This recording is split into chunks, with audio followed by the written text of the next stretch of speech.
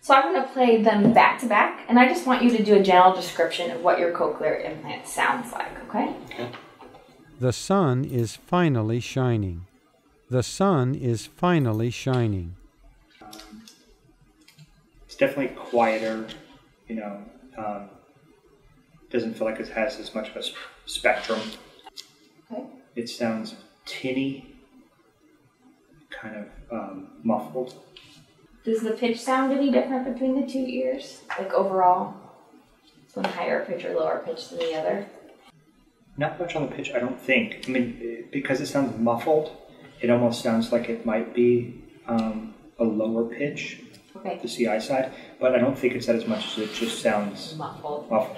Okay, so I'm going to muffle it first and see if that gets closer, okay? Okay. The sun is finally shining. The sun is finally shining. I'd go back about half on that. That was definitely way more. Too much muffled. Yeah, yeah. The sun is finally shining. The sun is finally shining. Muffling is closer. This is definitely feels broader. Okay. Like, I don't know if there's a way for you to compress it or chop off the the really high and really low frequencies. Okay. The sun is finally shining. The sun is finally shining. It still feels like this feels rich Right. compared to that. You know, this feels much more monotone. Monotone, okay. The sun is finally shining. The sun is finally shining. This sounds more robotic than the CI side does. The sun is finally shining. The sun is finally shining. It's definitely a lot closer. It's a lot closer. Twice. Yeah. Okay, good. Okay. Yeah, get really, really close. This still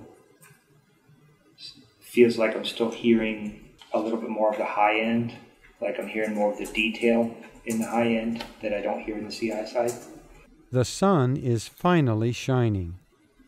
The sun is finally shining. Is that better? Or? It's definitely better. Yeah. It just feels like it needs to be more blurry sounding. Mm-hmm. But overall, not just the high end, just overall a little bit weaker and kind of blurry sounding. The sun is finally shining.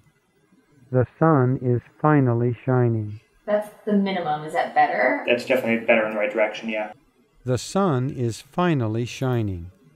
The sun is finally shining. That's better. It is better. Yeah. I feel like now if we chopped off some of the low frequency to just give it a little bit more like this line, the telephone like. Yep. The sun is finally shining. The sun is finally shining. Okay. So that definitely is better. Now a little bit less detail, like even a little bit less crisp. Okay. The sun is finally shining. The sun is finally shining. We're probably at like a 8.5 or a 9. Okay, great. So we'll stick with that one. Okay. And yeah, so it's pretty close. That's great. Let me play it again for you. And then I want you to describe what's missing just for our reference. We'll put that on our table of the match. So. Okay. The sun is finally shining. The sun is finally shining.